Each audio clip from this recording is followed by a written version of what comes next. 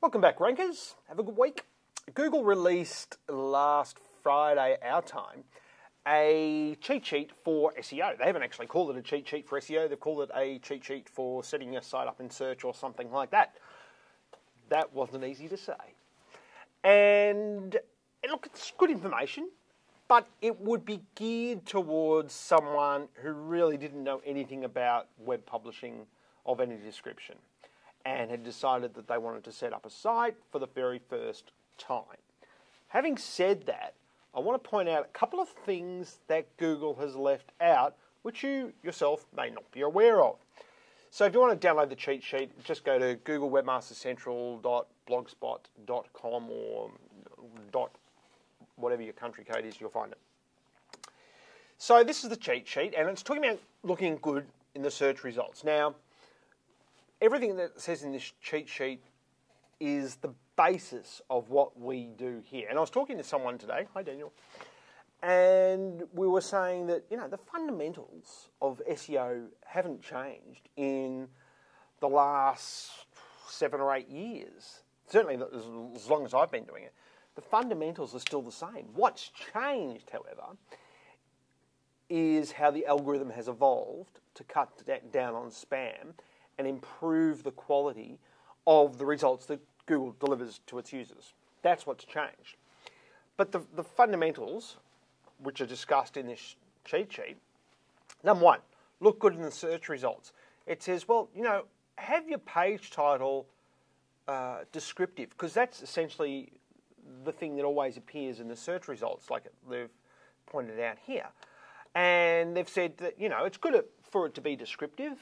What they neglect to say is it's good for it to be descriptive, but they never say, oh, use your keywords in that title too, because that's important. It is. They won't tell you that. They just say, make it descriptive.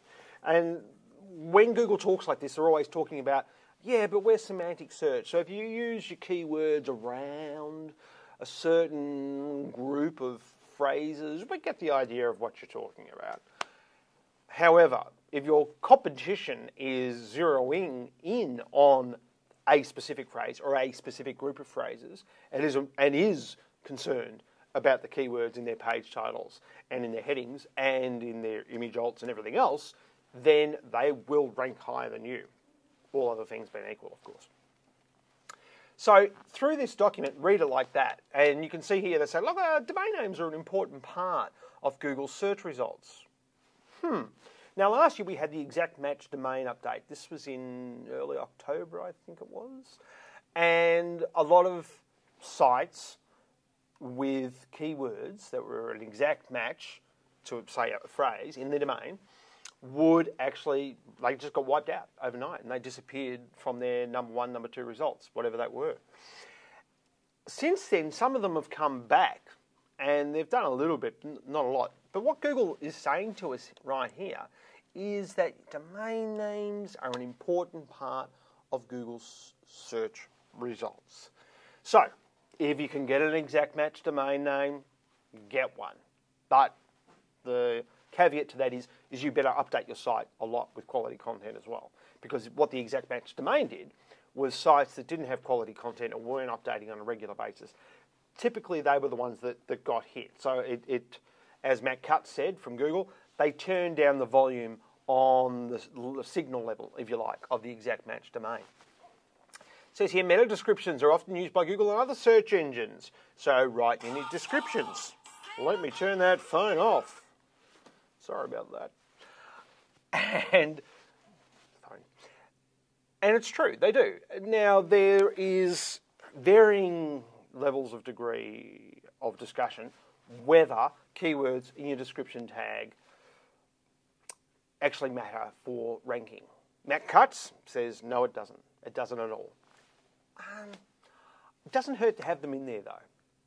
Just have a healthy paranoia when it comes to Google ranking. And if it makes sense to use your keywords in there, put them in there. The reason I would put them in there is because we as humans, when we search for a phrase, we tend to look for the thing that matches that exactly. So if I see it in the page title, I see it in the description tag, I'm going to click on it more likely than if I don't see it in the description tag. You know, if I see the description tag and it has one keyword over here, another keyword over here, another keyword, I'm less likely to click. I'm more likely to click if I see that in a row. And most people are the same from the sites that we optimize anyway. Help Google understand images. Now, this is a good one. People often, and even SEO companies, forget to use the alt tags. Now, Google's saying here, use your alt tags in your images. Make sure that you use descriptive, once again, or attributes that describe the image. Now, this is obvious. A lot of people go, oh, that could be keyword stuffing. But let's just say you've got 5 chandelier pictures on a particular page. Why not start every alt tag with the word chandelier dash model number? That works. Works for Google. It's not keyword stuffing. It's descriptive. Works for the user, and you're getting your keywords in there again. All right. The other one that they haven't mentioned here is title elements in links, because what Google's saying here is this helps us understand what the image is about, because we can't look at images, we can't read them. Title elements also help because it helps the user know what the destination URL is that they're about to click on, and it will also tell Google something in advance before it crawls that URL, what it's about as well. You better make sure that if you use a title element in a link that it does actually have relevance to the target page though. And it also says here something interesting. Write a short caption on the page below each image and put information in text rather than images. Well, we've always said that. Don't use an image when you can use text. But this caption one, that's a really interesting one.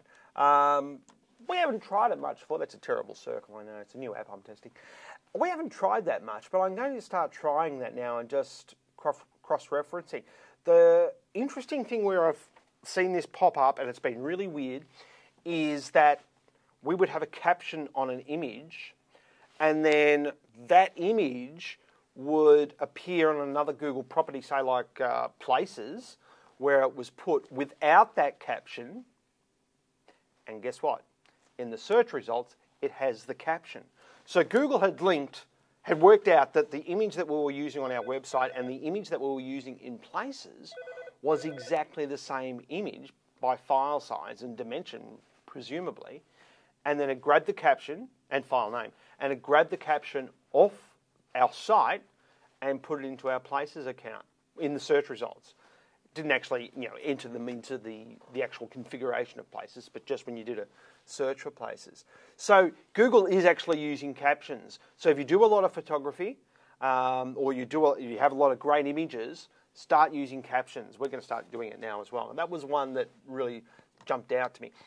And the other thing it says here is, always provide useful content and keep it up to date. Well, yeah. But, there's one big thing that they haven't said here, which I think is a must, even if you're a beginner, is set up Google Webmaster Tools. Because this is all fine and dandy, but if your website is broken and you don't know it because you can't see the errors that Google is seeing, then you've got major issues. So you've got to do that. So set up Google Webmaster Tools. The other thing they haven't mentioned here is heading tags. They're saying here use nice descriptions, update your content, all these sorts of things, but use headings, because a good heading is a good document. You have a good heading, it tells you about what is about to follow, and use your keywords, make it natural.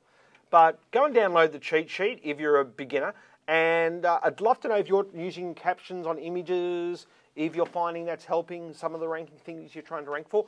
By the way, big Panda update. How'd you go? We look fine and dandy here, but if you've had problems, I'd love to know. Not out of any morbid curiosity, but I'd just like to see if your site got hit by Panda. I'd like to know why, and hey, might be able to help you. And we'll see you next week. Thanks very much. Bye.